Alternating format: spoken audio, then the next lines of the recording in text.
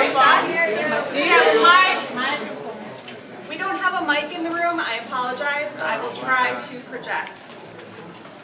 Our speaker will discuss how using vocal variety, visual aids, body language, and personality can be utilized to keep your audience engaged throughout while conveying your message. Speaker Teddy Rodriquez is a Treasury Management Implementation Project Manager in the Bank of America Global Commercial, Corporate, and Investment Bank Technology and Operations Division. In this role, Teddy is responsible for project management, client servicing, and implementation coordination for large, complex, and specialized treasury management solutions for large corporate and commercial clients. Teddy received a bachelor's degree in marketing from Arizona State University and has been a Bank of America associate since 1996. Teddy is also a dancer, having trained in hip-hop, jazz, modern, and African dance.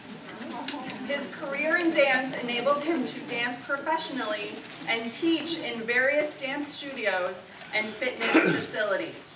Teddy currently teaches aerobics and dance at Fitness Forum Club gyms in the Chicago area. His current hobbies include competitive ballroom dance, yoga, and collecting music. Welcome, Teddy.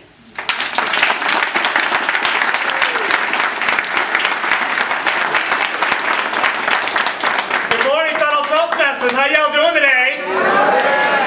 Is everybody ready for a nice full day of learning about public speaking skills and leadership skills? Yes? Yes. Can everybody hear me? Because I know that I don't have a microphone. Yes. Okay, very good. Just want to make sure.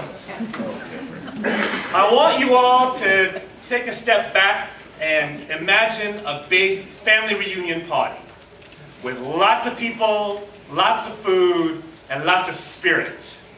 I want you to imagine the ladies hovered around this little boy. This little boy is probably about 6 or 7 years old, got lots of energy. His hair is kind of wild and fluffy, kind of looks like a little jungle boy from that Disney book, The Jungle Book. Okay? So the mother is huddled around this little boy, and with all of her best girlfriends. And then the mother says, "Come on, Teddy, I want you to go ahead and dance for us." Of course, the little boy is shy first. And then she's like, "Come on, baby. Come on, baby, you can do it." So the mother says, "Do that one dance I told you. It's called the swim." Does anybody remember that dance back from the 60s called the swim? Okay? So the little boy does that to the best of his ability. And then the faces of the ladies just light up. And they're just like, "Ain't he a cute little thing? Ain't he just a cute little thing?" Well, during that particular interaction, one of the ladies looks at the little boy and says, "Work it! Work it, work it, work it!" And of course, the little boy doesn't know exactly what that means. He just moves with more animation and more energy just in response to the encouragement. And so, of course, I'm here to tell you that little boy was me. And that's how I started my dance career back in the day. So I'm going to give you an example. So the swim, I do remember my mom would just looking at me, and so I'd be all like, it was my Auntie Nita that just said, "Come on, boy, work it!" And I'd be all like,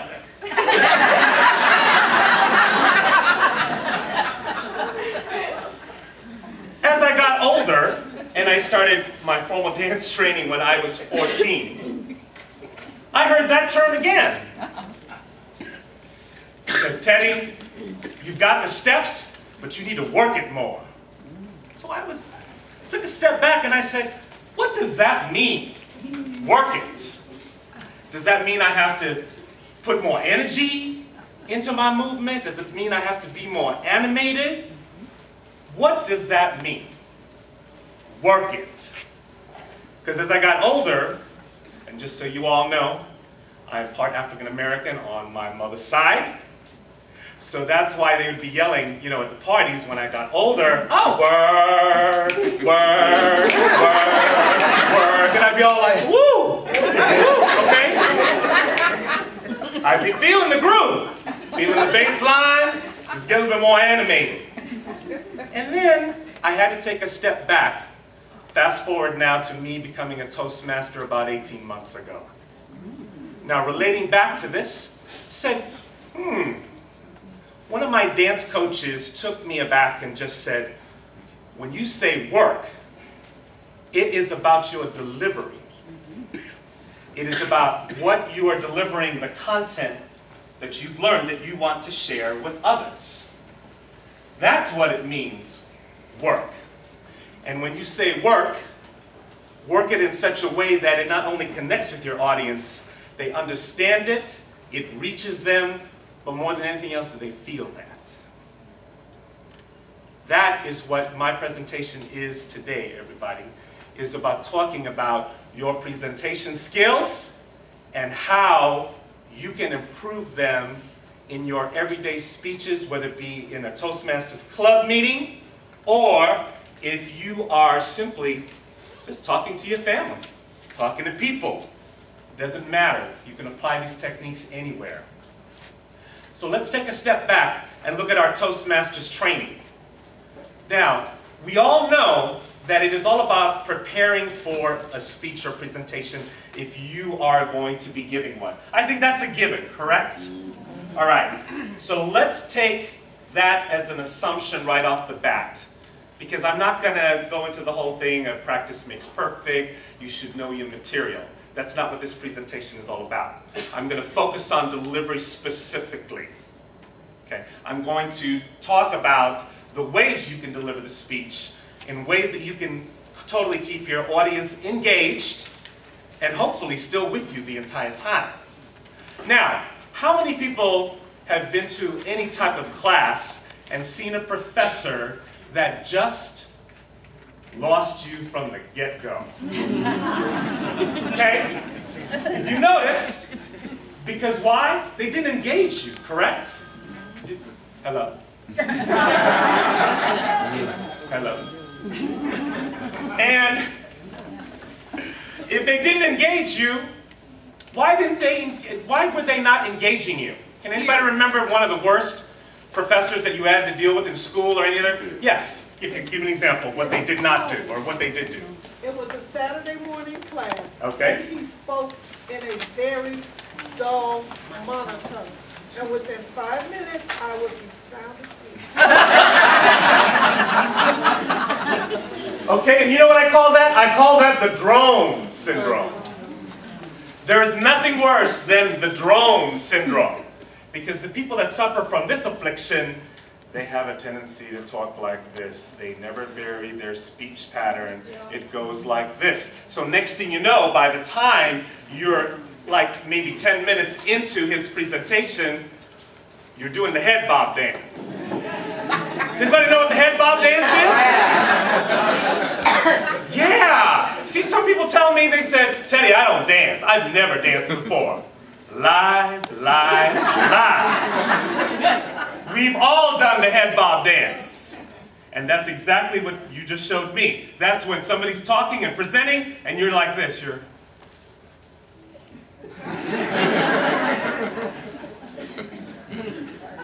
Which takes me to my first point, vocal variety. We talk about vocal variety all the time in Toastmasters, correct? Yes. Yes, absolutely. So, with that being said, vocal variety can really make or break you. Now, what are the different things that you can do with vocal variety? Again, pitch, tone, repetition. All those particular elements are a great part of vocal variety. How many people saw Patricia Fripp speak this morning? Raise your hand. Is that lady not the master of vocal variety? She was pretty amazing. I really just enjoyed listening to her different pitches and tones throughout her presentation. So let's take a simple word What's a simple word that we use in our presentations to start off, right off the bat? Give me an example. Welcome? Okay, that's a good word, great word. Like. Oh,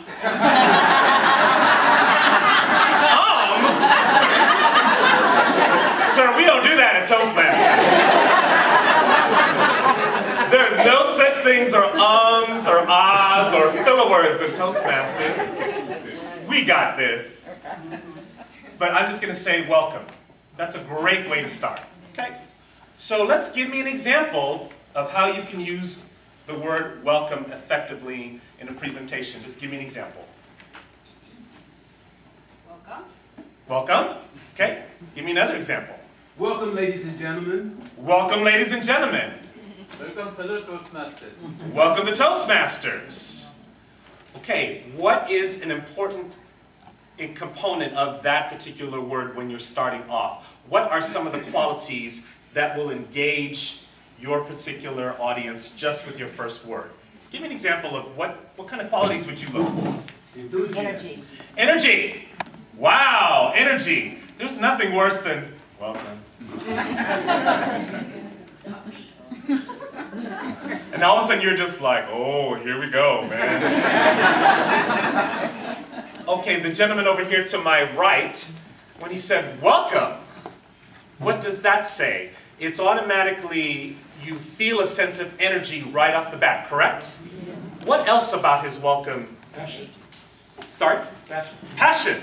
Absolutely. What else? Genuineness. Genuineness. What other qualities? Draws attention. Is it important to draw your attention in when you're speaking? Yeah. To draw your audience in? Absolutely. What else? Audible. Audible. There's nothing worse than, than being the soft talker from Seinfeld. And all of a sudden you just see the lips moving. And then all of a sudden you don't hear anything and you're just like, oh man. Okay, what else? Sincerity. Sincerity, absolutely. Your opening word, no matter what it is, needs to have energy. It needs to have a tone that is inviting, that is very clear to be heard right off the bat. And also, too, it needs to set the tone for the content of your presentation. Very, very important. So let's take a step back and just say, if you don't deliver that, what's going to happen? You're going to lose your audience. You're going to lose your audience. So you're already at a disadvantage, correct? Early on. That's early on. And who wants to be at a disadvantage early on? What's another way you can engage your audience right off the bat in a presentation? Another example. Question. A question. Okay. Let's give an example of a question. Give me an example that you've used in your presentations. How can you engage your audience? How can you engage your audience? Okay. Let's do another one, just in reference to like a speech material, content. Have you ever felt? Have you ever felt? Can you imagine? Can you imagine? Excellent. What's You another ever been one? to a family reunion, like a party? Yes. Like a party. Did you know? Did you know? Yes. Will you give me your money? I like the way this man said, I'm a banker, so I love that. You give me your money. I've got an opportunity for you. I have an opportunity for you. Excellent, excellent. Yes? I talk about retirement plans. So what I initially do is ask the question, what's the first thought that comes to your mind when you hear the word retirement? And people throw out responses right away. Absolutely, absolutely. So think about that question or that opening greeting statement. Make sure that it's definitely something that grabs the audience's attention. Patricia also covered that today in her speech. Make sure it is absolutely engaging. It's something that also that the audience can relate to right away. So my example of my presentation today, everybody's been to a family reunion party of some kind. Everybody's been around at least some kind of party that's just maybe a little wild, a little loud. And use that example as a way of setting the tone for your presentation. Now let's talk about body language. Patricia Fripp also talked about body language in her presentation today. I picked up a very valuable tip from Patricia today. I really like the fact that when you're referring to the future, for those of you that attended the presentation, what is one way of doing that? To your left. What's way of acknowledging the past? To your right. What I find very interesting having a dance background is because the fact that body language is a huge part of how we communicate. Sometimes your body language can even override your words. Would you agree? Yes. Absolutely. So let's talk about one of the common mistakes that I see whenever I see newcomers, especially new people that are new to Toastmasters, about body language. When they're standing up here, everybody see me okay? I just want to make sure. All right. When they're standing up here, there are some people that because of shyness or nervousness, which is absolutely valid when you're doing a public speech for the first time, you ever notice some people stand very much like this?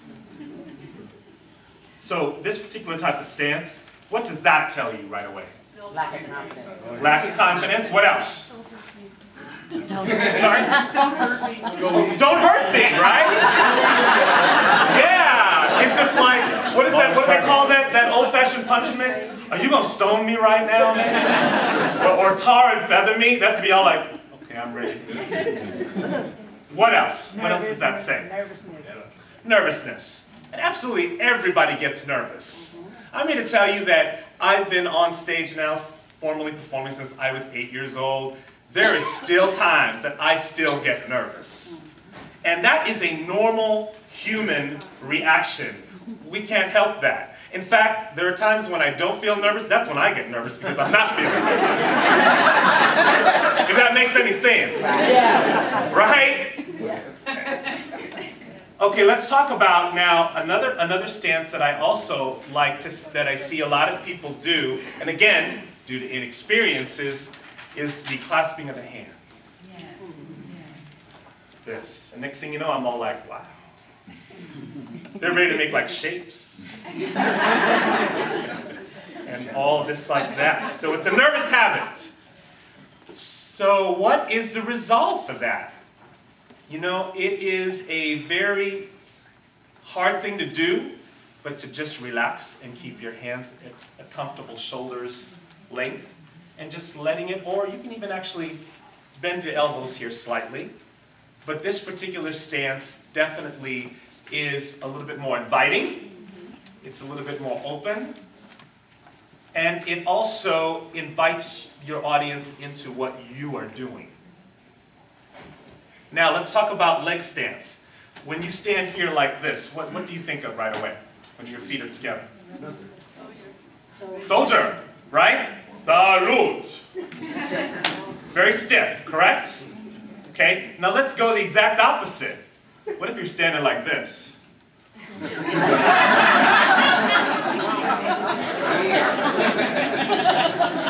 How does that come across to you?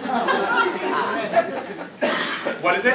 Unprofessional. Unprofessional, okay. You're kind of like wondering, what's this guy's deal? What else? Rigid. Rigid.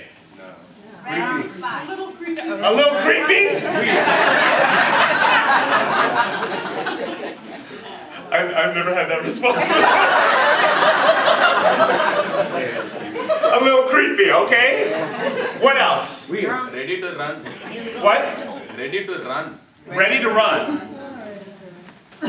This is what I call my athletic coach stance. Because whenever you watch a lot of athletic coaches looking at their team and training their team, do you ever notice they have a tendency to stand like this? And I have to tell you, whenever somebody stands like that in front of me, I'm all like, dude, he's getting ready to hit me if I don't do this right.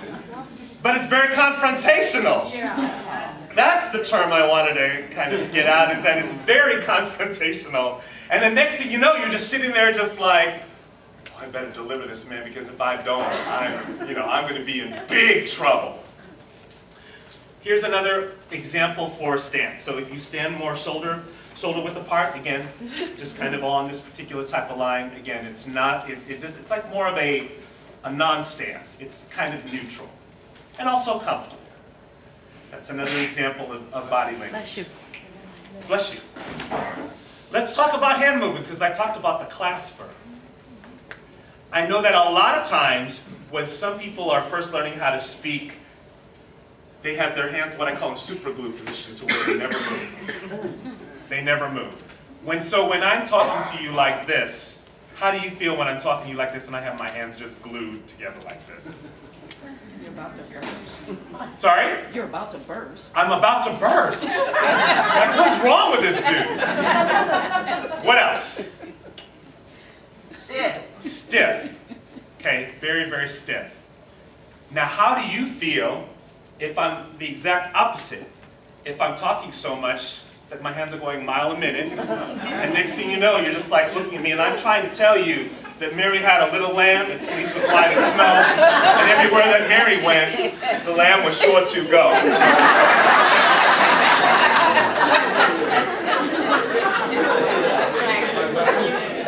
Do you know what I just said? No? Why? Because of my hands? Distracting. Distracting. Just so you know, I was able to work in some Madonna Vogue in there too. Which is cool. So that's the exact opposite of the example. So you want to find a middle ground.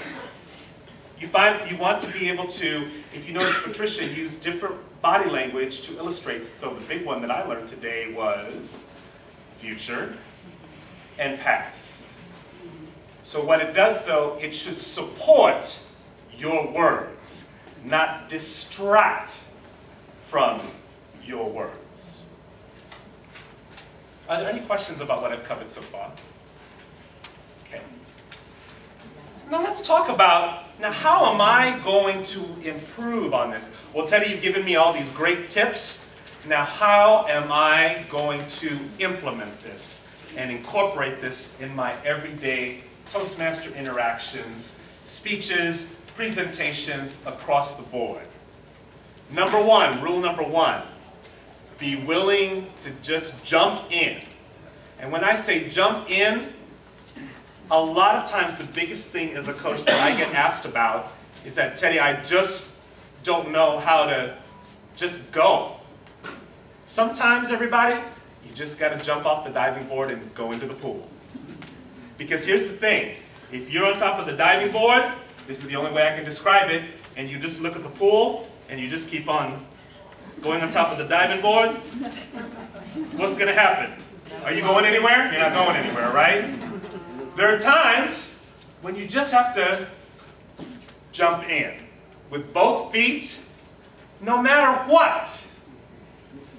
The beauty of our Toastmasters organization is that we are here to provide a mutually supportive environment for everybody. Whether you've spoken for 10 minutes or whether you've spoken for 10,000 years. It does not matter. That's the beauty of that. There are times when just going is enough. Now, a lot of times, people ask me all the time, but what can I do to feel that way? And a lot of times, a big roadblock that I notice that a lot of people have, I'm not prepared enough. I'm not prepared enough. I need to be prepared more. So this is where we are all different as far as individuals. Because we're all different, we all prepare differently, we think of things differently. Find that rhythm for you that makes you feel comfortable and confident with your content so that you can deliver it with confidence and ease. So, is it an hour? I don't know. Is it a week? I don't know. What I ask and urge you to do is find a reasonable amount of time that you feel comfortable with your preparation so that you can deliver your speech with confidence and ease. Now, the biggest roadblock that I notice when I do put this concept out, is a lot of times people say, I don't feel I have enough time. Well, ask yourself, am I just overthinking it? Or can I just go? And everybody's different when it comes to that. I know some people that can deliver a speech off the top of their head and keep going. I know some people, it takes them a couple weeks. I ask yourself to ask you, what is your preparation time? It may be 2 weeks, and that's totally acceptable. So when you're preparing to give a speech, give yourself that time. If you want to do well, how many people in this room have had to give a presentation to their manager in their current jobs? Normally, don't you know ahead of time when you're going to have to give that presentation? Sometimes? Okay, I'll give you that. Because sometimes, a lot of times, managers will say, hey, guess what? Susie Smith is out of the office. Teddy, I need for you to pinch hit and give this presentation to the team. I totally get that. But on the norm, isn't it normally about 2 to 4 weeks that you know that you're going to be presenting in front of your team? I'm just going to say as an average. I know it's going to vary. So take that time. So what can you do to present that? Because it's important to know your content and be very comfortable with that so you can deliver it. I love the way Patricia Fripp talked today about muscle memory. Can anybody tell me what she talked about as far as muscle memory today? Does anybody remember? Yes. Her guitar playing brother. Her guitar playing brother. I'm dying to know who that is. Is it Robert Fripp? Yeah, I'm guessing. Okay, I thought so too, but I did not want to make an assumption. I'm glad you answered my question. Okay, I digress. Another thing about muscle memory that she spoke about. Speaking it like when you're walking or on the treadmill, so it gets into your body. So it gets into your body. Right. What other thoughts? Pardon me? Practice. Practice. Okay? Absolutely. So what are the ways that you can practice with the muscle memory in delivering your speech? In the mirror. In the mirror. Awesome, awesome, awesome. A lot of times I get people tell me, ooh, Teddy, isn't that a little narcissistic? You looking in the mirror and delivering your speech? It really is not when you're trying to do that because it's a great tool. What else? Record yourself. What's another one? Record yourself. Record yourself. And watch with the sound off. And watch with the sound off. She said to see that your body moves. Absolutely. And with our technology today, how easy is it to record ourselves these days? It's pretty easy. Now I'm here to tell you now, this is not for the faint of heart, this exercise. Because when you videotape yourself and record yourself, you can really see the real deal. Because I remember when I was taking a communications class at Arizona State University, I had to deliver a presentation. I had never seen myself on video delivering a speech. All I can say is, I looked at myself and I went, woo-wee! I am scared of me. And I don't mean it in a good way. That is where you can use that tool as an effective tool to really, really gauge what you do. And why is that such a powerful tool, everybody? The art. Why do you think? You critique yourself. Yes. Critique yourself. Make changes. Make changes. Build confidence. Build confidence. The best But- feedback. It's the best feedback. Best feedback. Why is it the best feedback? Be more specific. Because we can observe ourselves. You are your own worst critic. Exactly. What else? And you can see it over and over again. That's absolutely correct. You can watch it over and over again. But I'm going to just propose. Yes. I was just going to say, it basically is what you think, or how you think you look, is going to look a lot different than how you actually look on video. Absolutely. Thank you, sir. That's exactly right. I heard something else? Repeat what he said. Okay, could you say it one more time? Yes. The way you think you look on stage. The way you... Wow. Thank you very much. My name is Mr. Rodriquez. No, when you are on videotape, the way you think you look on stage, and then when you actually watch yourself on video on stage, is usually very, very different. So. Let's give it up on that.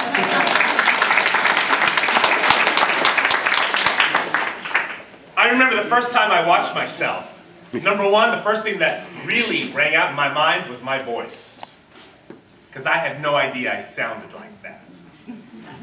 And also they said, well, Teddy, is it because of your Brooklyn accent? I said, that's beside the point. But you just never know. Another thing is that it's a great tool to look at your body language to see what kind of body language you're using. A lot of times, you may have subconscious habits that you do that you may not even realize. And that is why that's also effective. Another reason why that it's also a great tool is because you can see how you're utilizing your space. So Patricia Fripp talked about today in her speech about the use of space and movement. That again, when you're doing this, and you're trying to deliver a speech, you think that you're really working the room, right? But really, you just look like a hamster in a wheel just trying to go around. And it's very distracting. Use of space. Another method to really check on your progress as far as how you're delivering is to get what I call a trusted mentor or associate to watch you.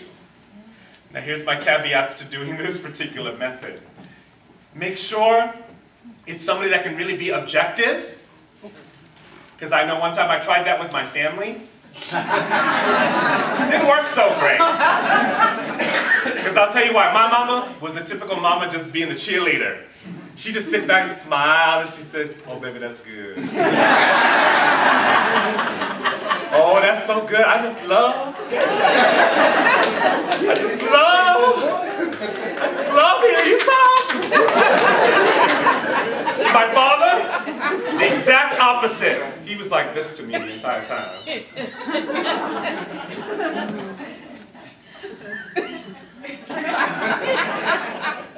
And just doing the nod.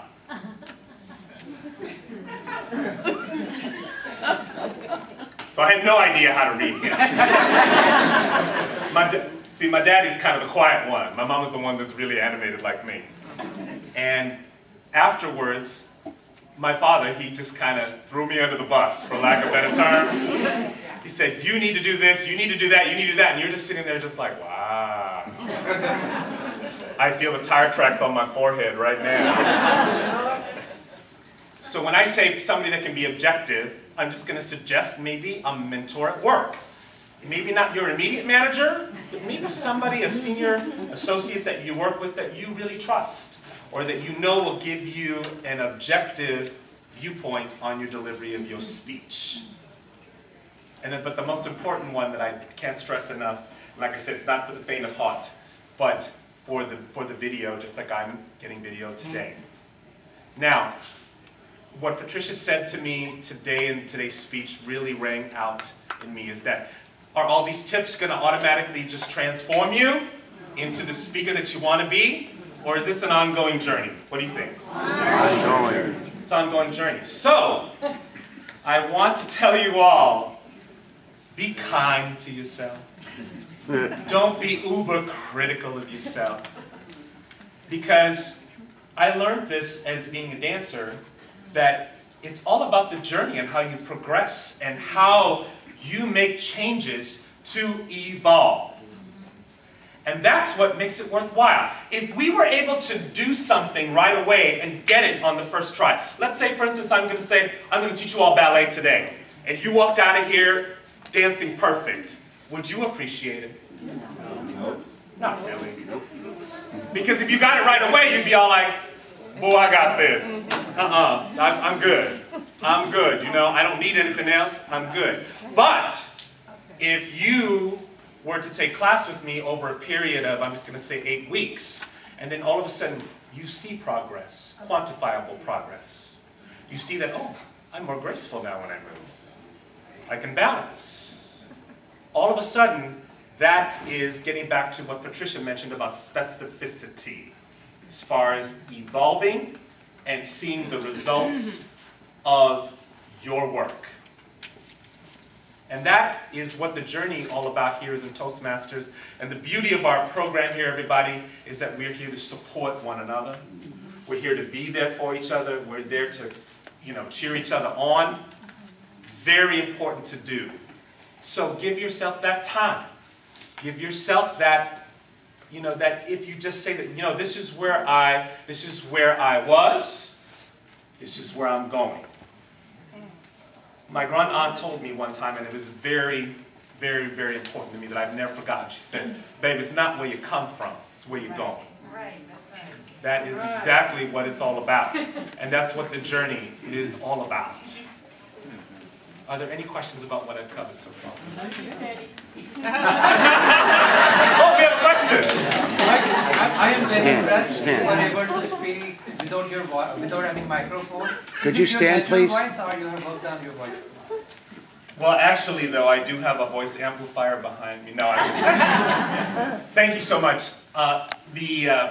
My voice, the reason why I can throw it so much is because I'm the oldest of 5 kids. And so for those of you that are coming from a big family, you all know that when you have to get your parents' attention, and there are 5 of you, my mama told me one time, she said, son, I can hear you. You need to speak up so I can hear you.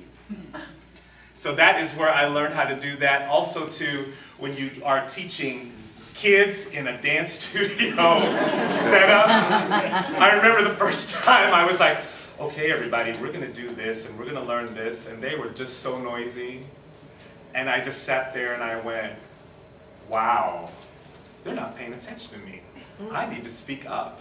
And next thing you know, somebody said, my other dancers said, you're from a big family? Don't tell me you guys can't be loud. And I'm all like, well, I can be loud.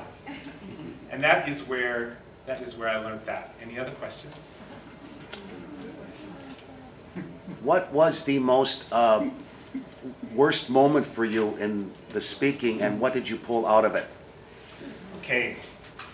Does everybody know of the aerobic format known as Zumba? Does everybody know? I'm a Zumba teacher on the side. Okay.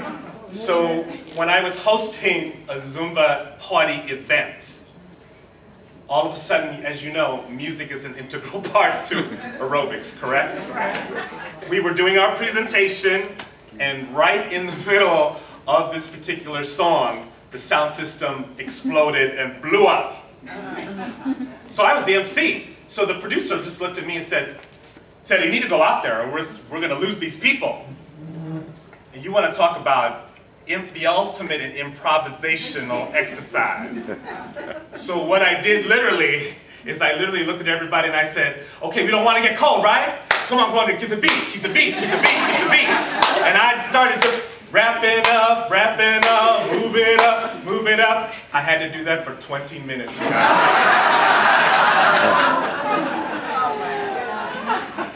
That was the most frightening moment ever. But like anything else, you just go with the flow, and that's when I talk about jumping in to do that. Yes, one more question. What is your approach to preparing your speeches? You talked about finding your rhythm. What is Right. the rhythm for you? I, for me, like to use index cards, and I just like to write down ideas and points that I'm going to cover. I don't like to verbally write word for word what I'm going to talk about, because I notice when you get too much into that, it becomes a script, and then when it becomes a script, if you forget, or if you have a brain, you know what? Brain freeze, that's where they go. I was looking at you have a brain freeze, it's going to throw you off. Yes. Right. So that is my suggestion to you as far as preparation. Are there any other questions? Okay, I would like to thank my facilitator, Carrie, my team, Clarice and Sima, and then also Tim for videotaping here. So Tim has a message for you all. These presentations are going to be available for free and online at my website, timsvideo.com. Patricia Fripp has also given consideration that she says we can post her stuff too this time, just as long as she gets credit. I do have some DVDs of the 8 Division contests available for sale, but that's another story. They will be also available for free and online. And let's thank this gentleman again for a nice